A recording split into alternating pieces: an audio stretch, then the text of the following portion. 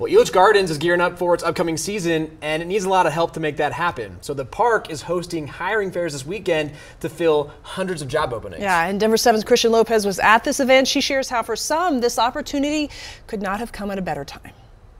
Elitch Gardens has been around for 135 years, and it's always a very popular family destination. Also a popular spot for this group of people hoping to secure one of their open positions. The demand for jobs this year has been extremely high, so we're expecting 700 or so people to show up over the first 2 days of this job fair. General Manager David Dorman says the process is quick. Applicants can get hired right on the spot. And they come back for their orientation, and then they go through the department training, and then they begin their work.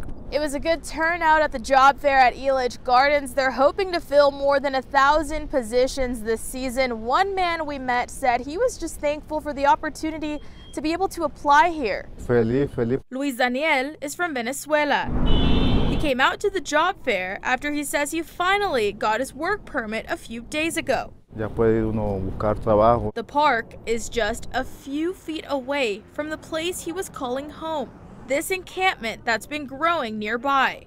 But he says he recently found a place to live. Pues agradecido, ¿no? Porque si hay mucha gente que ayuda y presta la mano. He's now also hoping to land a job. Lo que lo pongan a uno, no tengo preferencia. As long as someone is legal to work here in the United States and we have positions available, we're going to consider that applicant. You know, we have a lot of Spanish-speaking employees already, and so any language barrier we could work with, and we could put them in positions that may not require their English to be their first language. And when it comes to all of these tents in the area, Elitch Gardens says they've been told by the city that it's all a temporary situation. Bueno, nosotros estamos aquí es con ganas de trabajar, no con ganas de estar molestando a nadie. The park will open at the end of April. The city of Denver says there is no time frame for when the encampment will be cleared, but they say they're working with the park and with nonprofits to figure out a plan.